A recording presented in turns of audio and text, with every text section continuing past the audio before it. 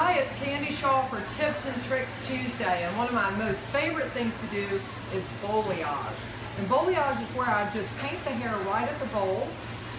By laying the guest back, it allows me to paint directly onto the hairline and to the T-zone of the haircut.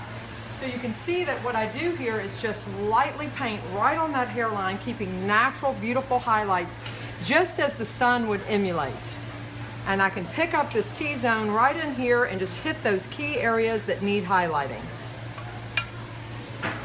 So make sure to continue to tune in to Tuesdays with Candy and learn some tips, tricks, and techniques on how to paint hair and how to cut hair.